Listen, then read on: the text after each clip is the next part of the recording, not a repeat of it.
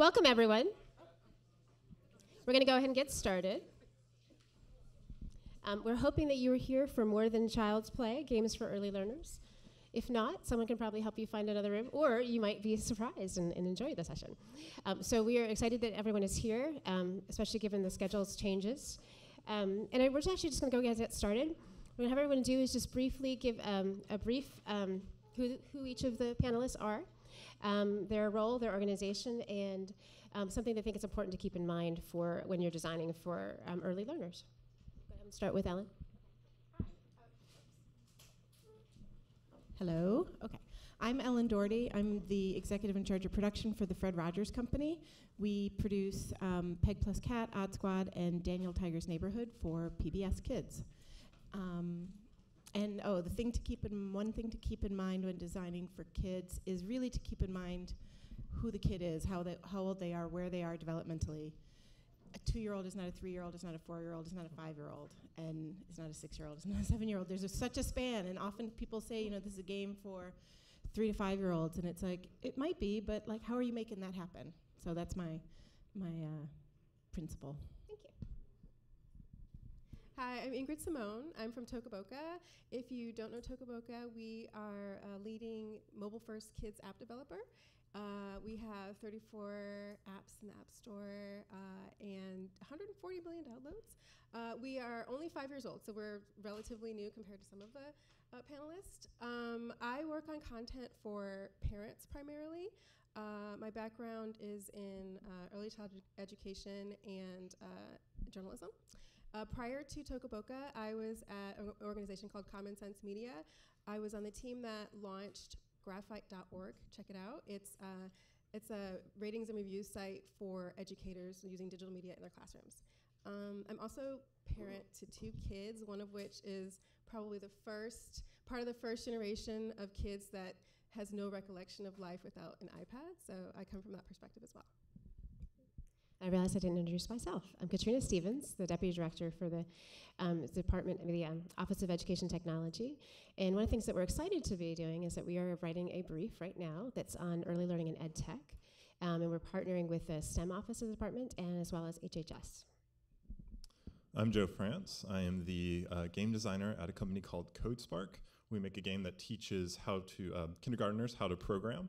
The game is called The Foos. I've been in educational and health games as a designer for the past 5 years.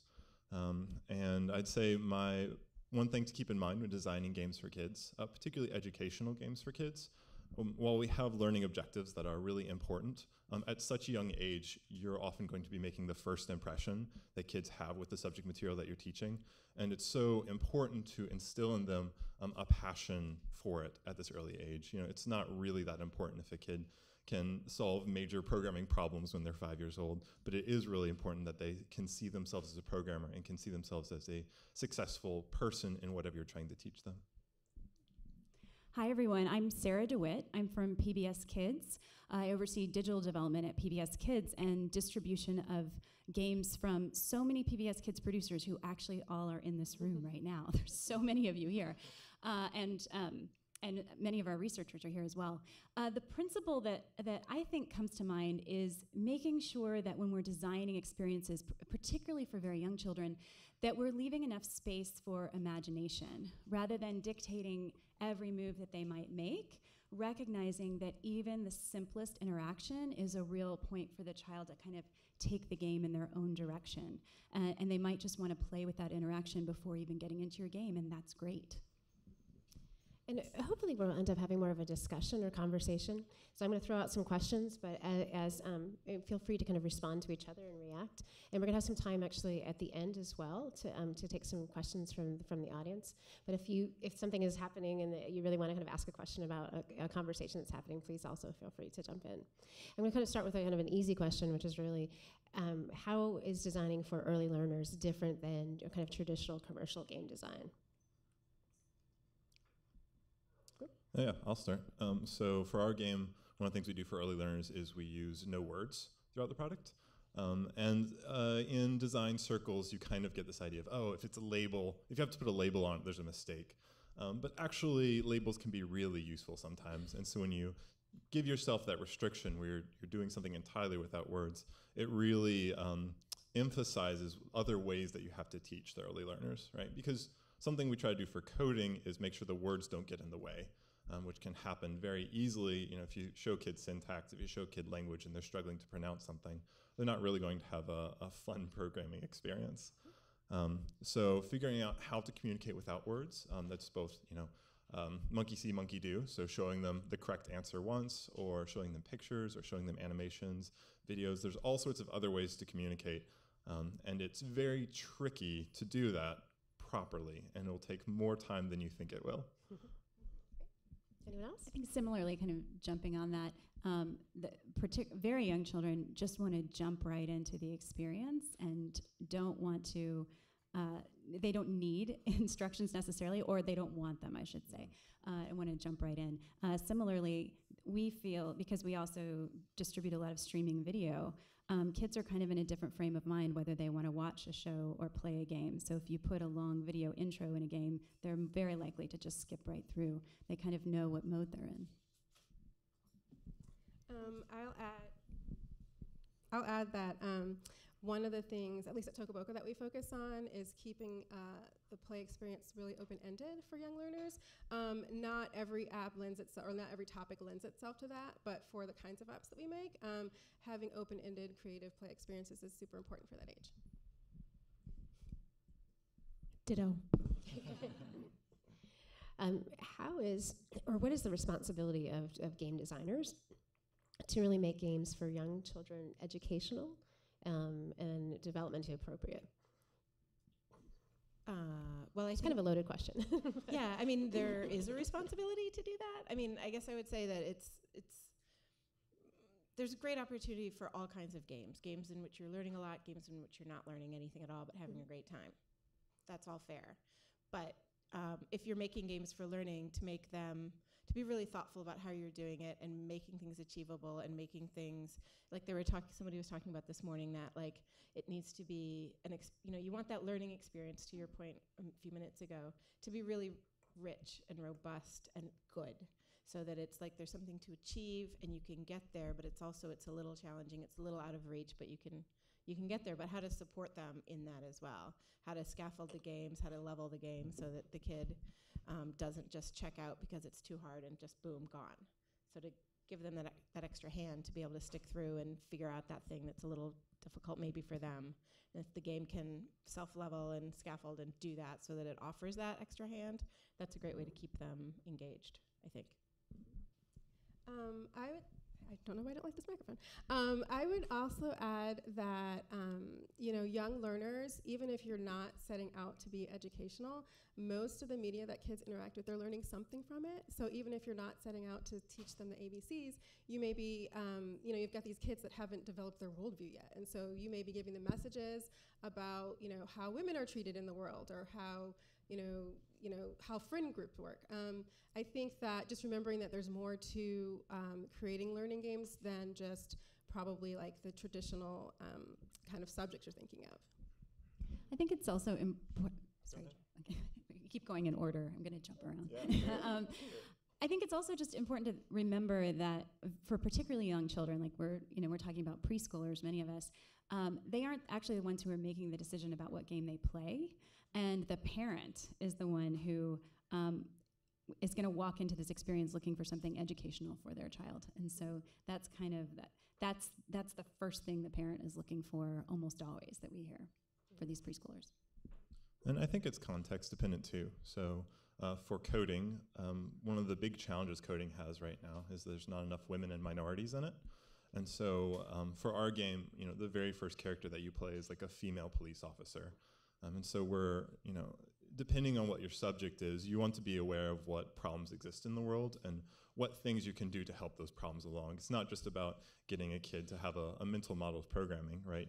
You want to be able to project themselves into the game. So like our characters are these goofy little characters. This guy's kind of androgynous, maybe boyish.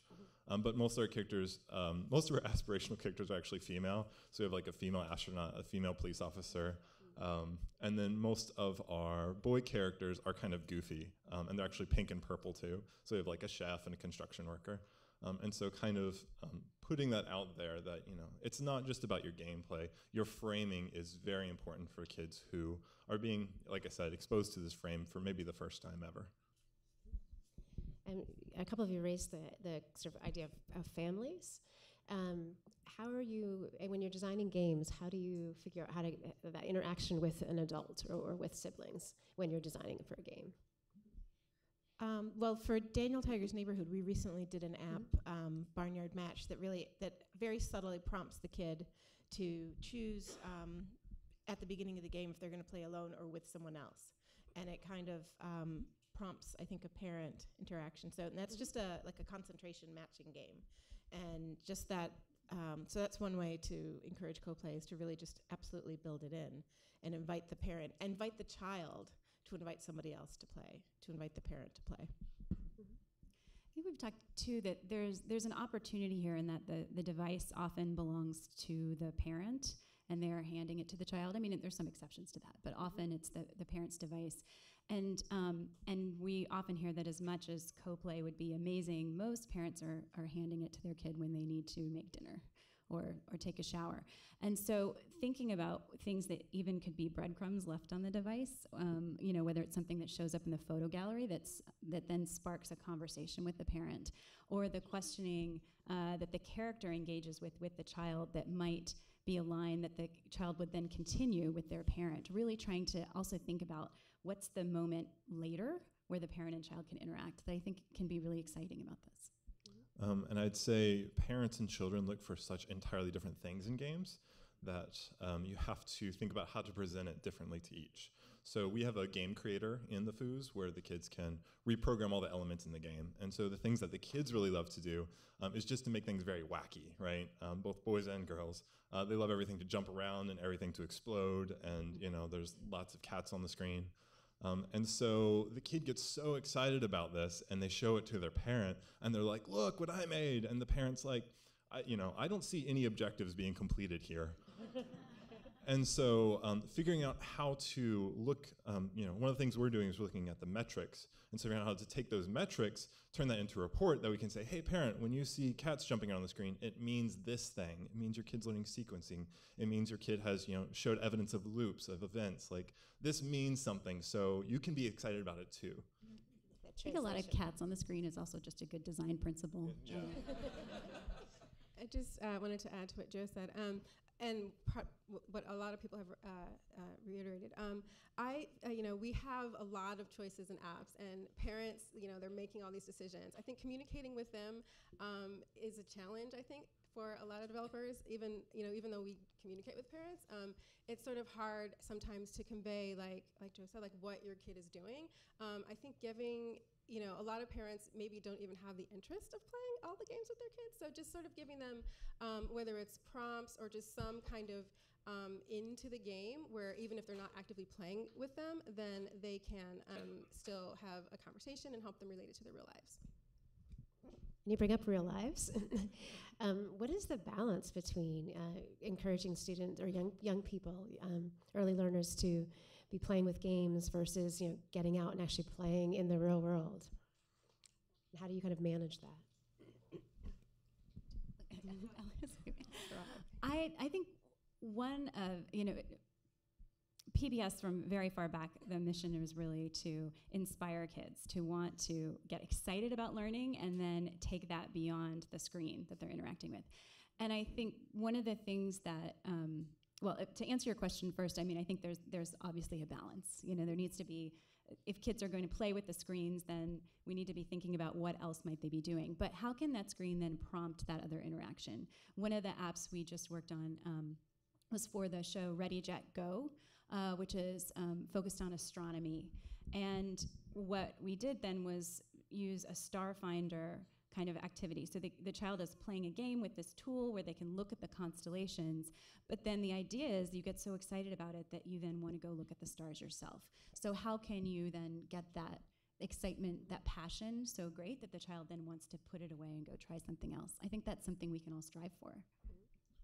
I think this is a bit of the $1,000,000 question that any new parent is struggling with right now, just because we've had TV, but we haven't had such media available for such young kids. And so, I think there's a lot of, one of the things we can do is not get in the way of the parent, right? So I think parents are really responsible for having their kids, managing their kids' time on a screen.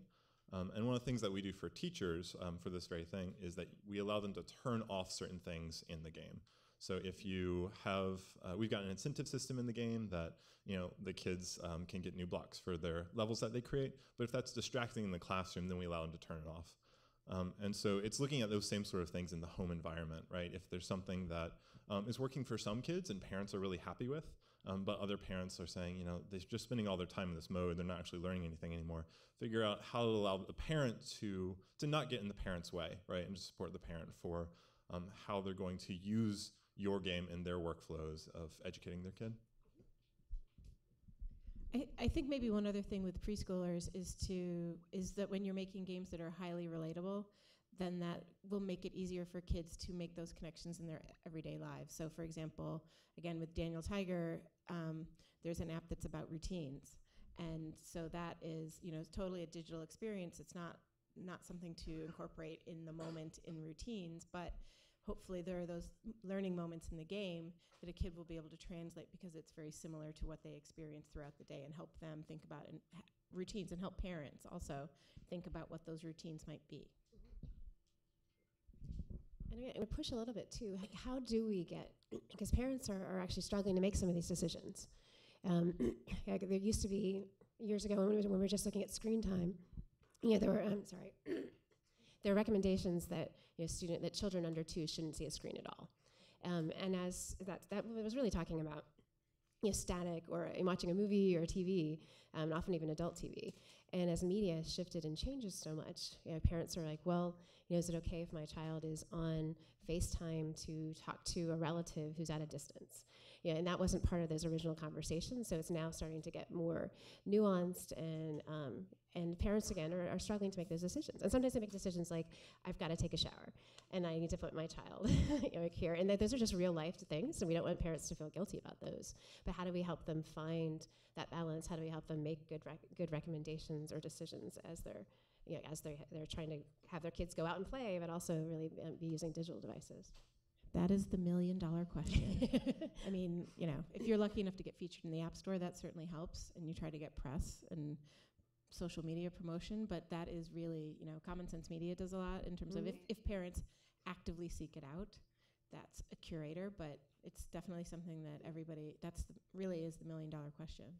We always recommend that parents start by thinking about their own kids' interests, that, if they're really, really, really into dinosaurs, let's start by looking for something that's about dinosaurs, because that's going to play into that passion they have. And then we also always suggest going to commonsensemedia.org. I mean, it's just a really great resource if you all haven't seen it. And there's a recent a book that came out that they're talking about some of this, like how do parents find it, and one of the key ways that most parents did was actually going to the App Store and looking to see what was most popular. But how do we help parents make the distinction between what's most popular or most fun versus like what's really good for their kids? The App Store, they're definitely, parents are trained to look for ABC, oh, that's educational, or 1, 2, 3. But there's actually, there's nothing that specifically, there's no criteria exactly for what is educational or not. And so I think that's something that many of us and many people in this room I know struggle with too, is how do you communicate to a parent how educational this is? You may have done studies on it, you may have done all kinds of things, but sitting in the App Store next to somebody that's got just ABC on it, or how do you think even just beyond literacy and math? That's a real struggle, but you're absolutely right. I mean, the majority of parents are making their decisions based on the App Store, I think. I will also plug Common Sense Media. They do, and not just because I used to work there, but they do lots of curated lists, and they actually have a learning rating, especially if you look at the graphite.org teacher site. But I will say that there's still a limitation to that, because a lot of it really is heavily focused on what teachers can teach and assess in a classroom, and it does get trickier when young kids especially are learning through play, and that could be a lot of different forms. course, and it could be social emotional learning. It could be creativity. It's, these are things that are harder, I think, for some parents to wrap their head around as a form of learning. So, communicating that, looking at common sense and similar resources. The other one is teachers, actually, because teachers are a little bit easier to reach en masse because they're seeking things out maybe a little bit more, and there are more tools for reaching those communities. And so when a teacher says to the kid, play this at home, or suggests it to the parents, that's gold. So maybe that is one way, is to use teachers as ambassadors, because they are. And a lot of times they do recommend games. Kids are playing them in school, even little ones. And if they communicate to the parents about that, in their virtual classroom or whatever, that's really wonderful. The book that I was referencing for us is Read, Write, Click. If you haven't taken a look at it, there's some really good materials and resources, and kind of it walks through a lot of these issues for, I think it's 0 to 8 is really what it's really looking for. I'm going to pick up on something that you had talked about, Ingrid, which is the social and emotional learning, and those other kinds of soft skills. So it's one thing, it kind of goes back to what you were saying earlier around parents look for ABC, and they look for, okay, yes, they're learning to read, or they're learning their math skills. How can games teach some of these soft skills, and what's possible with games? I think part of it is that you have to kind of mix it in. So as I talked about at Magic Leap this morning, right? Like just improving things, not always doing new things. I think it's much more palatable if you introduce a new thing as you're marketing the thing that you've improved, right? So if you say, hey, we're teaching ABCs and we're doing it better than anybody else, and your kid's going to learn so much faster, it's easier to then also hook a new thing that the kid is learning on top of that, right? So for our game with the foos, we teach logic with the coding, but we also we looked at actually some of the art standards that have come out, and art teachers are really they're adopting art standards really quickly, right? They want to have some legitimacy for art, right, that gets cut. So they want to really give some structure around it, right? So it's not just something random, it's something that people understand there are standards and there are specific things you can learn. And so our game creator actually aligns really well with the art standards. And so by saying, hey parents, like, look, your kid's getting critical thinking, they're getting problem solving, they're getting all this sort of stuff, the parent can feel good about that. And then you say, oh, and also there's a lot of creativity we can teach in this game. It's much harder to measure, but I mean, look at what the kid's done. The parent is now, kind of their prefrontal cortex, right? Their logical side's like, okay, yeah, we're meeting the objectives. And then the other side's, oh, and look what my kid made. They can kind of calm down a little bit if you present it as a double package. I would say that good game design inherently is teaching those skills. I mean, if we really are doing a good job at keeping kids kind of at the edge of their ability, then we're working with persistence. If they have, if it's a game where there are right and wrong answers, then we've got an opportunity to introduce like overcoming failure and moving through that. If you've got character interactions, are they modeling appropriate interactions for a preschooler, or are they modeling something that isn't what you want your kids to be mimicking? I mean, I think these are things that are actually inherent in gameplay, and it's really about thinking about the best way to be presenting those to young children within a really good game.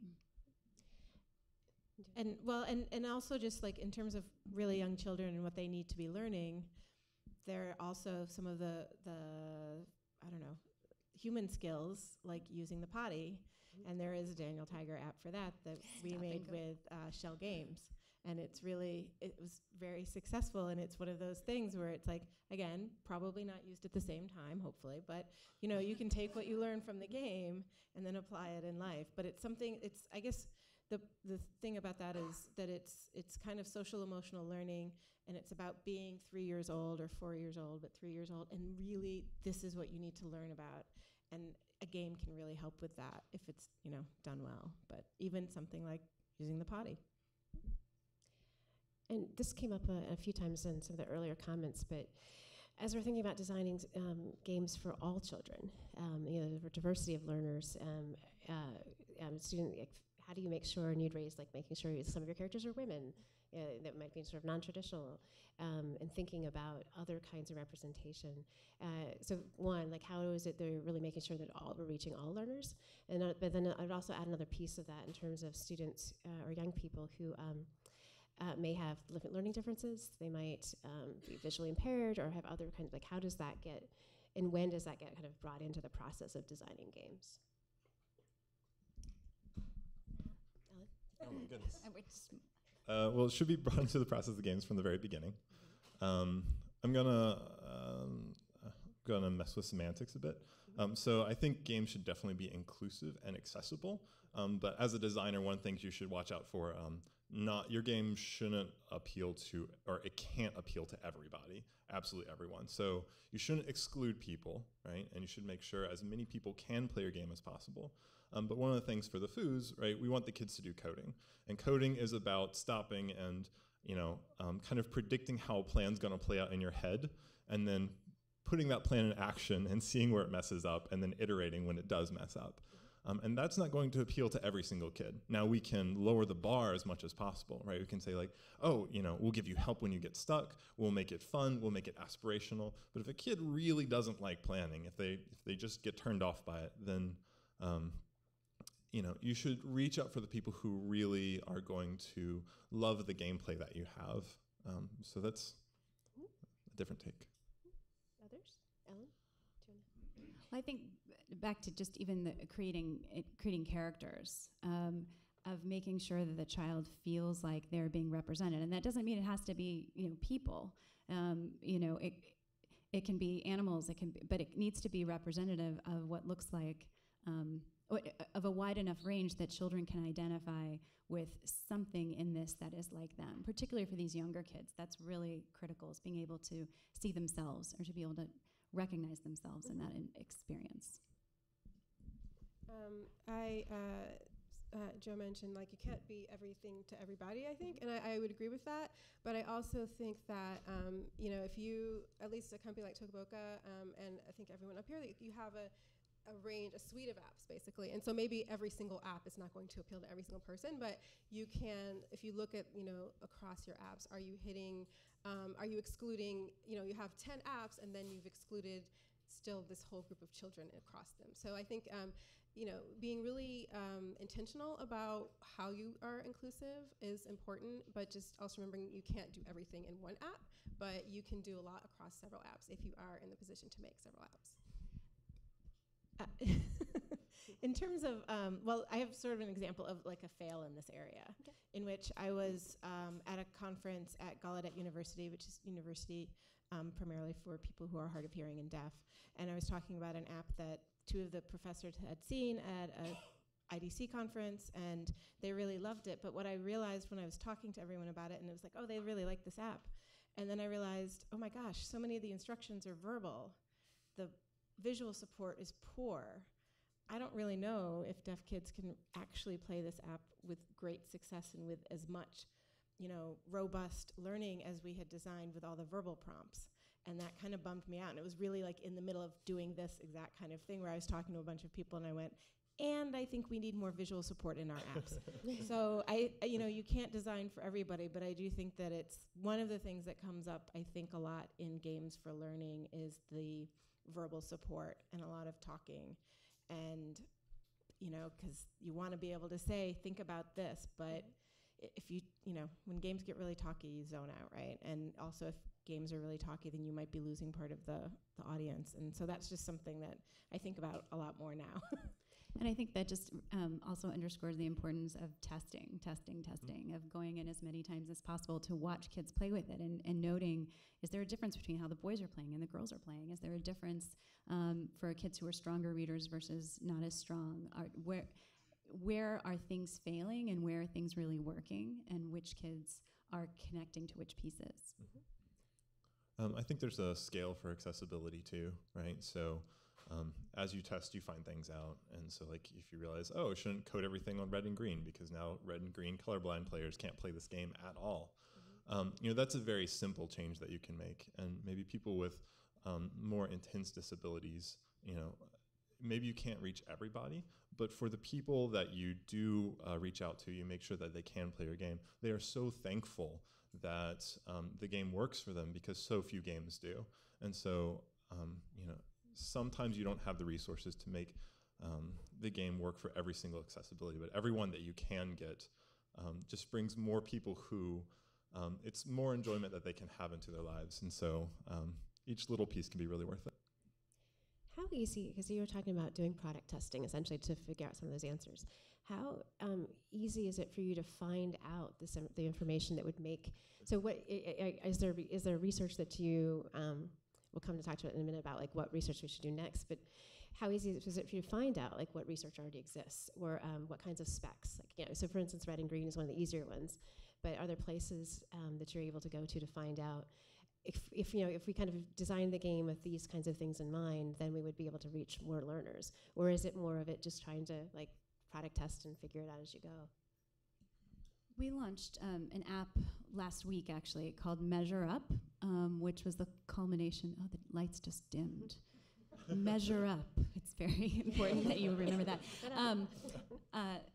That was the culmination of about 4 years of research where we had done paper testing with kids, pre and post testing as they were playing with certain games, and then built a learning analytics framework to do a neural net to begin trying to figure out which kinds of games kids would score in which ways as they played, so that you can kind of watch this over time and begin to predict which things are going to help move the needle and which things aren't.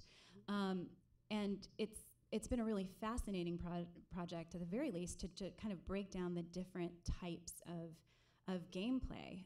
If you have questions about this, Bill Shribman right here from WGBH did a lot of the early testing work with us around Curious George games, and the realization that different types of games actually hit different parts of the learning cycle, places where you are just being introduced to a topic versus places where you actually want to start practicing, versus how can you actually use the game to assess how well a child has understood these concepts. And so I think there's a growing body of research that's helping us understand more and more about how a child can learn through a game experience and what then we can iterate upon based on what we're seeing. There's also the idea of games literacy, right? How many games has the kid played before your game? Because your game may be the first game that the kid has ever played. And so in that case, you have to also work the game mechanics so that they're available to, kids of very different levels can respond and enjoy them. So you have to be really careful of action mechanics, right? Particularly if you're in a school context where everyone in the classroom is expected to play the game, you need to be really careful with anything Twitch. You need to be careful with anything experience bars, all the things that as a gamer you know and love and are so comfortable with because you've been staring at it for years. A kid may not know any of that at all, right? And so being able to boil it down and get away from some of those traditional systems so that you're not relying on them, so that if a gamer in the classroom loves the game, that also a non-gamer can still enjoy the experience. On the diversity and inclusion part, one of the things I wanted to say is that don't be afraid to ask other people. At Toca Boca, we have maybe 70 people across 3 offices in 2 countries, and we bring our own experiences, and our own knowledge and expertise.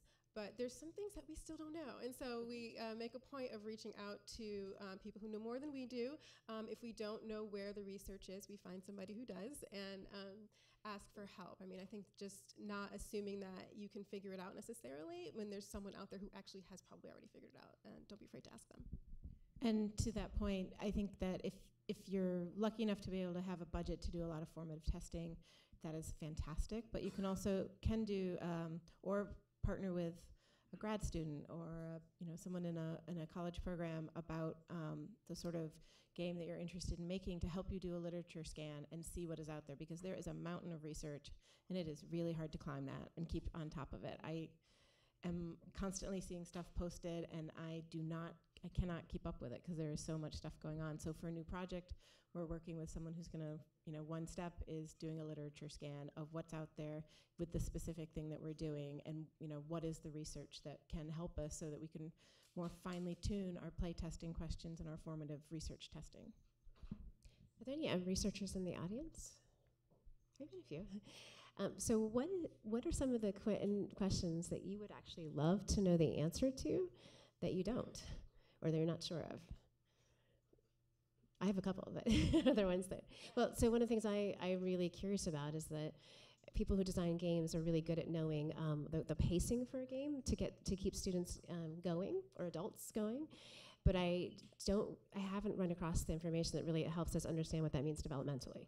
Like, so we know how to make the game that keeps students engaged or young people engaged, but what does that mean in terms of their attention span? What does that mean in terms of their processing speeds? Like, what's the long-term impact for that? So it's a question I would love to have more research on. But imagine as you guys have been developing games or thinking about this, you probably have some other questions you'd love to really know more nuanced understandings of. I think for me, it's always very specific to the project, because the way that a question can be asked, there's so many ways, and the slight variations in how you ask that question is going to give you a very different answer. So broadly, I actually can't think about it in broad terms, just in really specific things as we're looking at new projects, and we're looking at doing something with parents of at-risk children. So it's like we want to know very specific things about that community. So that's how I think about it.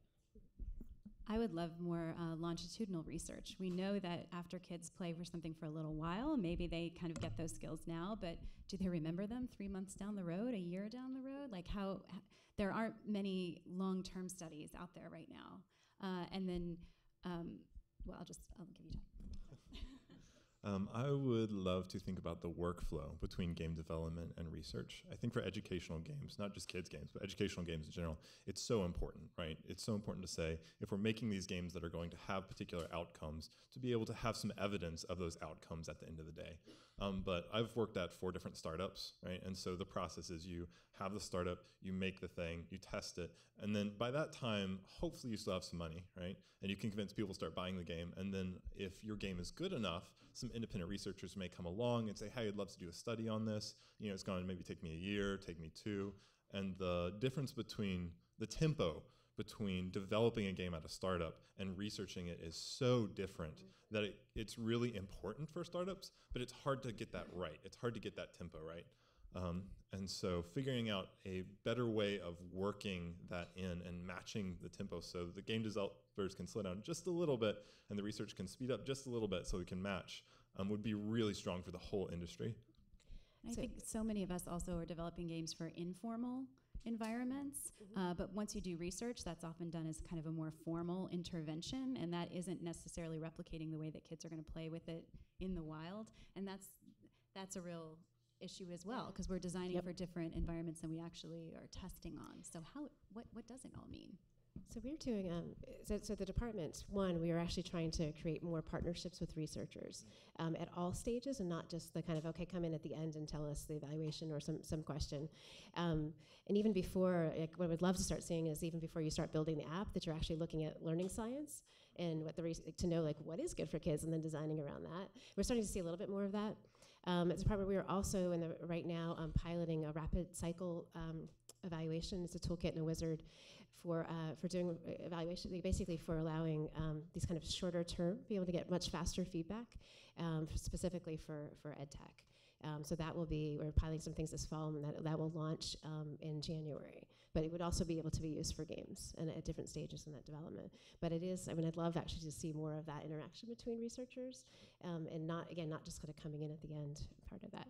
I think we only have a couple of minutes, but I wanted to kind of the last one, which is like, where do you think the next kind of like big thing or direction or advancement that's gonna come for games for early learners, or something that you're really excited about? So for me, I think the next advancement is actually just better execution of things that we've been excited about for a while, right? So you've got things like formative assessments being built into the game.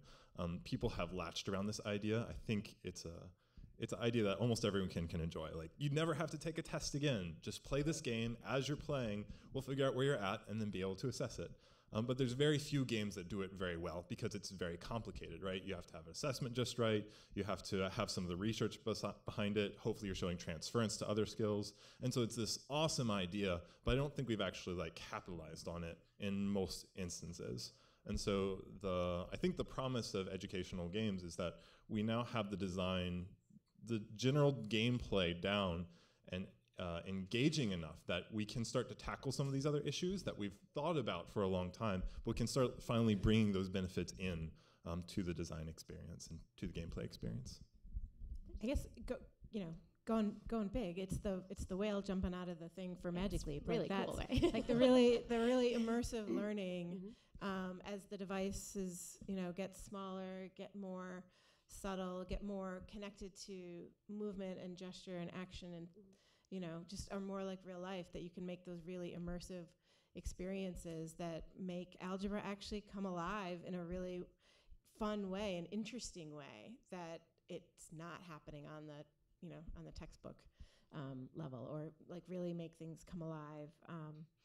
Give kids that first experience so that they can test out things. You do a lot of firsts when you're 3 years old, 4 years old, 5 years old, and to immersive game experience can help soften some of those things that might seem a little bit scary the first time. I think kids today have access to a lot of really cool creation tools. I think seeing more multimedia creativity tools for kids. Kids are consuming media in so many different ways. Kids spend so many hours, especially maybe not preschoolers, but like YouTube is huge. Giving kids more tools to create themselves. I think we'll see more of that. I think adaptability, the idea that the game can actually start to change based on the needs of the learner, whether that means helping them with the skills they're clearly struggling with, or whether it means kind of shifting the audio so that they can hear it better, depending on their own developmental needs. I think there's a real promise there in how the technology is changing to be able to adapt to learners. I think we have time for maybe one question, maybe two. Sure. Back the. My name is Katrina, and I actually work for Moderator.com. And if you're not a 6 to 12-year-old kid, then you won't know that it's like an informal learning game.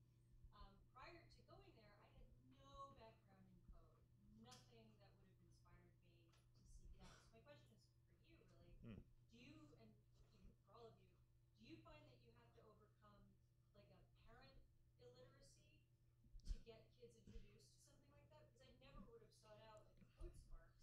Now that I've worked at Moderator for 7 years, that would be the first thing I did as soon as my kid's crawling.